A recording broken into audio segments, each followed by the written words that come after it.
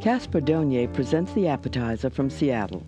He cooks a non-traditional version of the Italian dumpling, gnocchi, flavored with fresh basil and spinach. Then it's off to Atlanta, where Gerry Klaskala offers southern comfort with braised lamb hocks served with that famous sweet Georgia onion, a roasted Vidalia. Dessert comes from Chaya Conrad in New Orleans.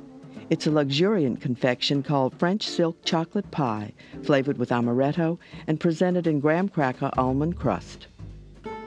Kaspar Donier began his career in his native Switzerland, then over the years worked in Vancouver, Canada, and in the United States at Houston. In 1989, he opened his classy namesake restaurant in Seattle, wisely located near the Seattle Center and the Coliseum. His appetizer is basil spinach gnocchi. For our light gnocchis, we do the French-style gnocchis, which are with a pâte à choux. We bring water, salt, and the butter to a rolling boil.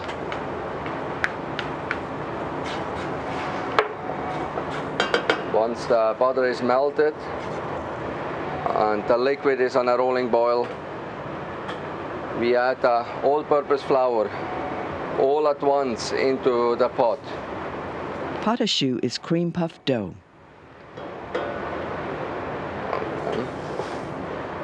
And quickly stir it until the flour builds a ball and comes off the side of the pan. We take it off the stove and transfer it into our KitchenAid machine.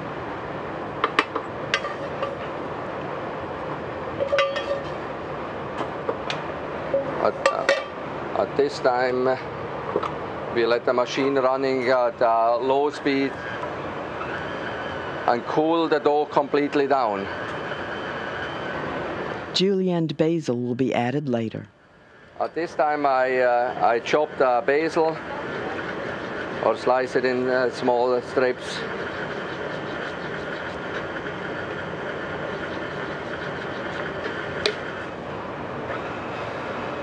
Now that the dough is cool, we made some spinach juice. We add that raw spinach juice slowly into the mix.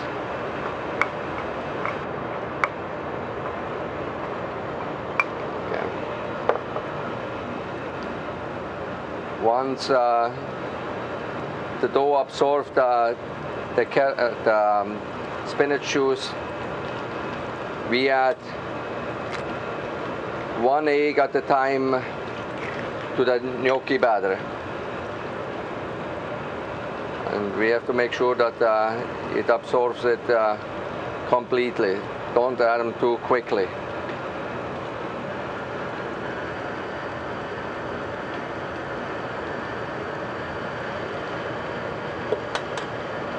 Okay.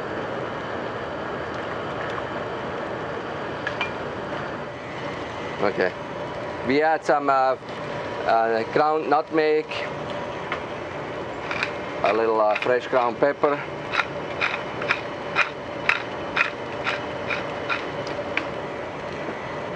and the basil.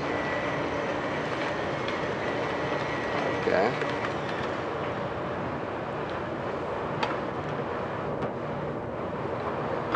Once everything is well combined, we take it out of the machine and place it into a pastry bag. In the meantime, we have some hot water boiling. We season it with a little bit salt.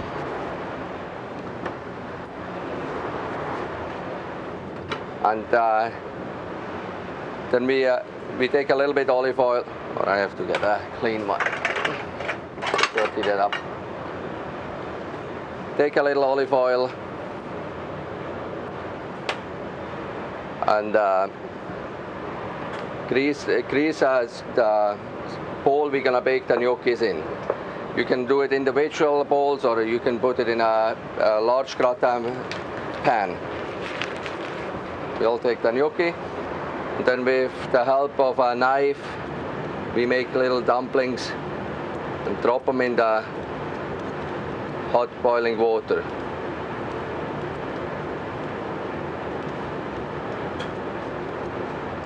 You do have to do that in a few steps. You cannot do it all at once.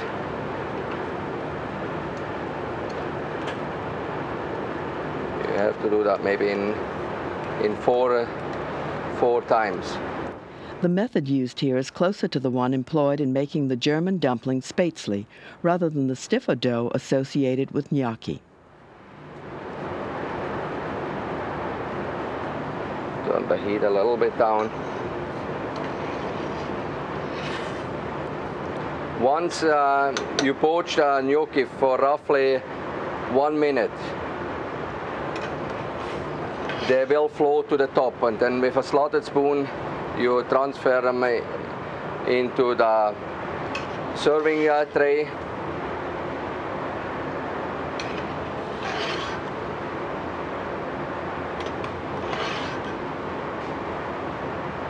This process you can definitely do ahead. You can do that day before, and so you don't have to do the gnocchis last minute.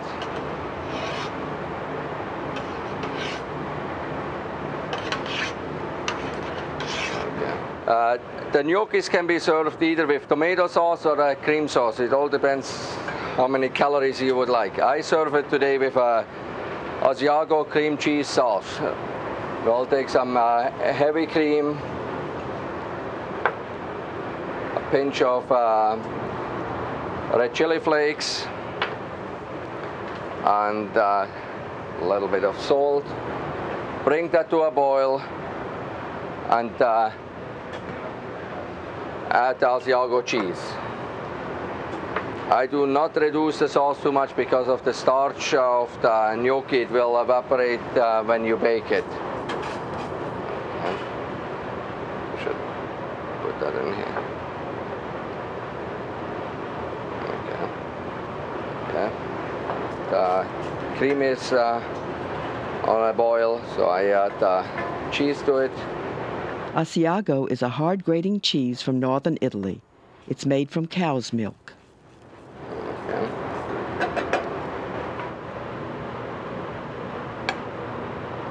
Spoon the sauce over the gnocchis.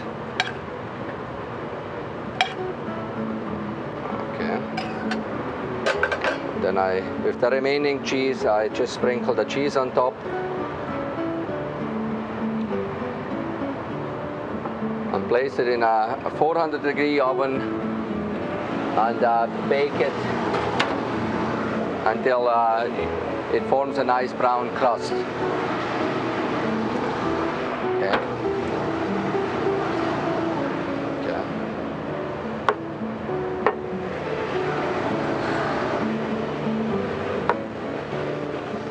Okay. The gnocchis are now nicely browned on top. We'll garnish it with a nice basil leaf, and we serve that as an appetizer. If you want it as a main course, you definitely can serve a bigger portion and serve a salad on the side.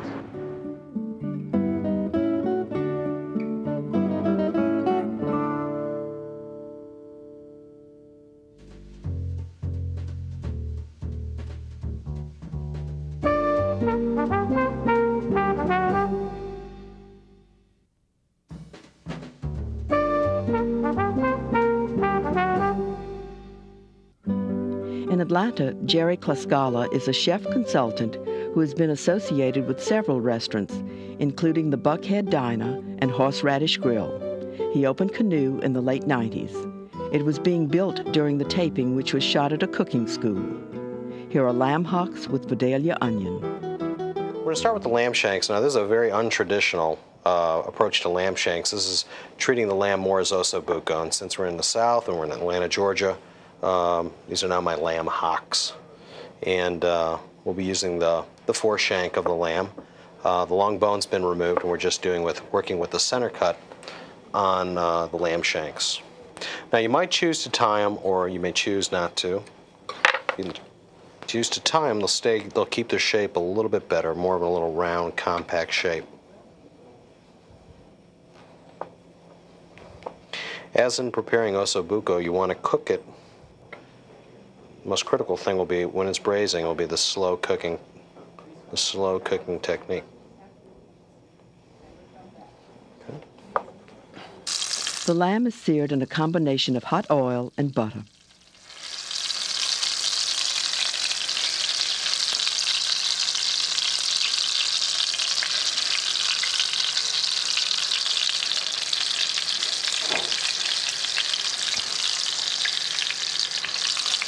The shanks are turned until thoroughly browned on all surfaces, including the edge. This takes a while.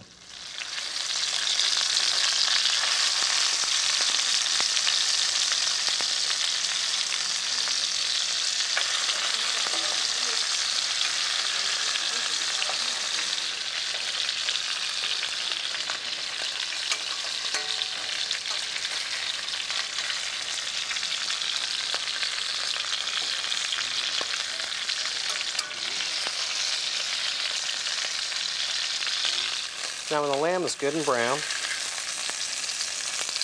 it's removed to a plate. The grease is discarded and a little butter is used to soften a mirepoix in the same pan.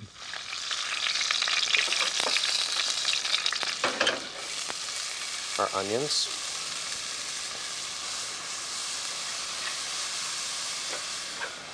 Celery. And carrot.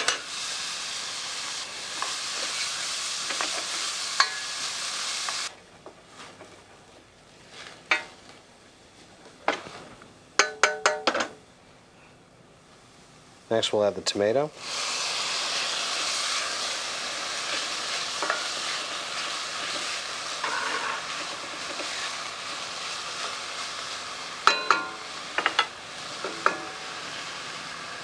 Whole cloves of garlic.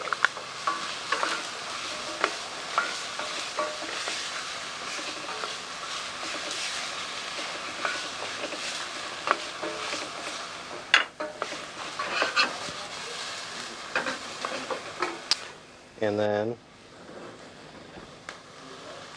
the tarragon.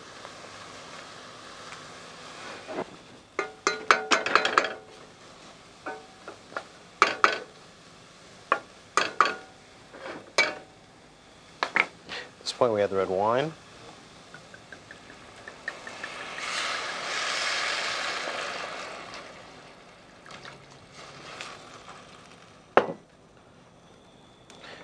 And then we'll allow the wine to reduce. The wine is reduced by 2/3. Okay, the wine's reduced. Let me put the lamb hocks back in.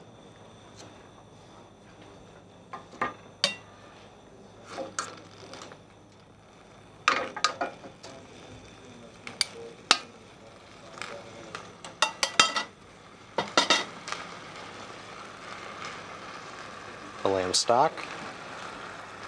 This is obviously a fairly reduced lamb stock.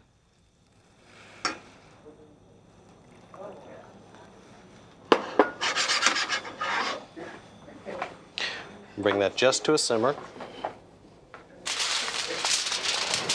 The pan is covered tightly and goes into a 325-degree oven for 2 to 2.5 hours until very tender. And we seal the pan. Next we're working with, this is a very short time item that we get down in the Georgia area. These are Vidalia green onions. These are the spring onions from Vidalia, Georgia. They don't travel very far out of the area, and everyone's used to more of the dried variety. These are the spring onions that we use this time of year.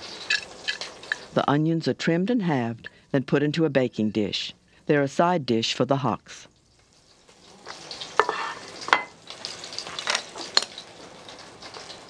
And then what we'll do is we'll season the bottom of the dish.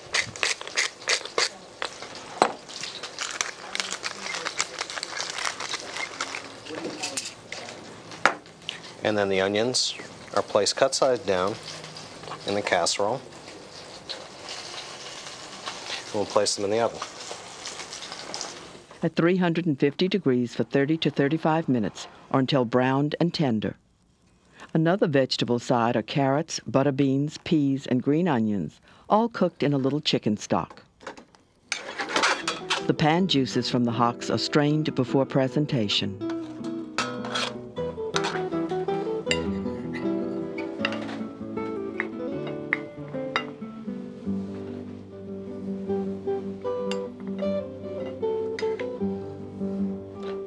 Little lamb hocks.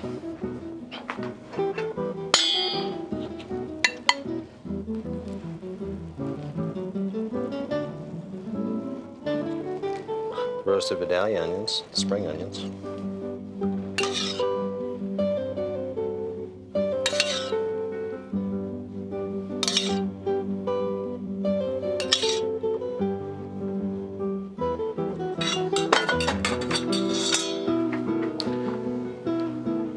a little of the fresh tarragon.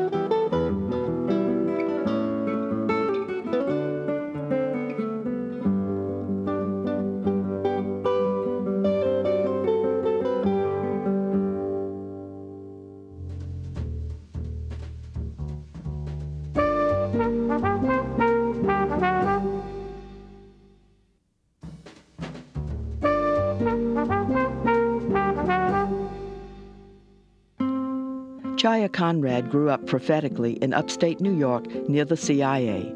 She went there and externed in New Orleans as part of the program. After graduation, she worked in Hudson Valley, then returned to New Orleans.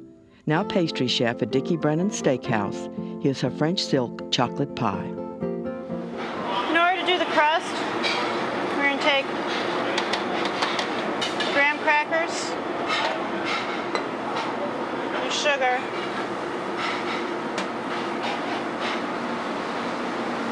and your butter.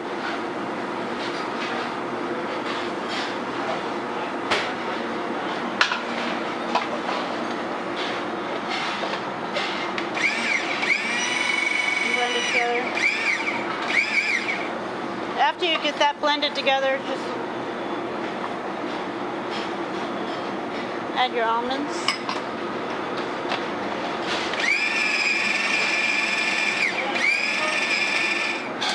You're going to want to press it into place. The crust is pressed into a springform pan.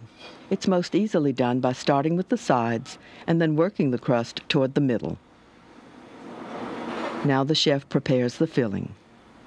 Melted bittersweet chocolate is used.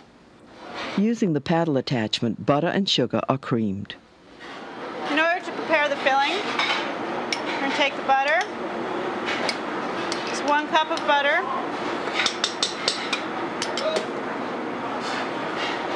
Your sugar.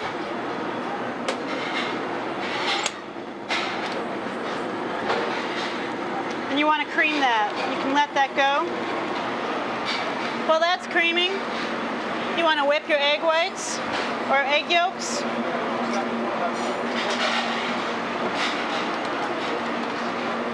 This is the liqueur amaretto.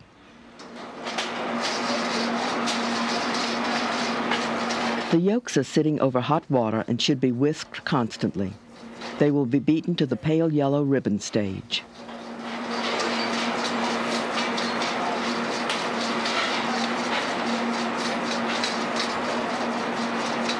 The bittersweet melted chocolate will be added to the creamed butter mixture and the two will be combined.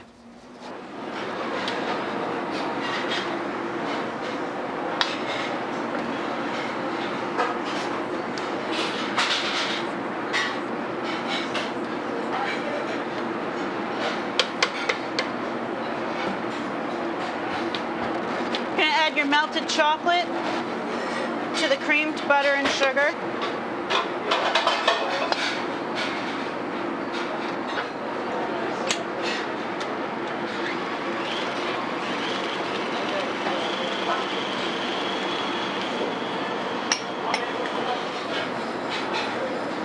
Next, you're going to fold in your whipped egg yolks.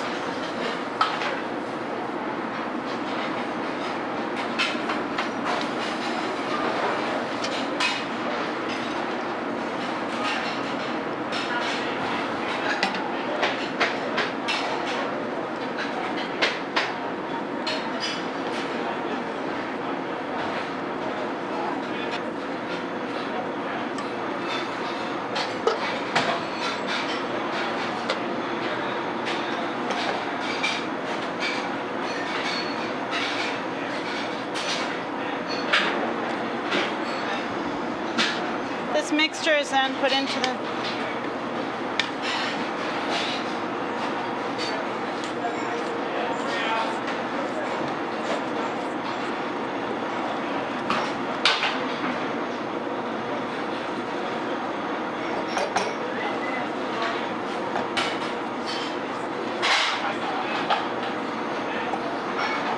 We're then going to put this in the refrigerator for at least 2 hours, and if you can let it refrigerate overnight, that's ideal.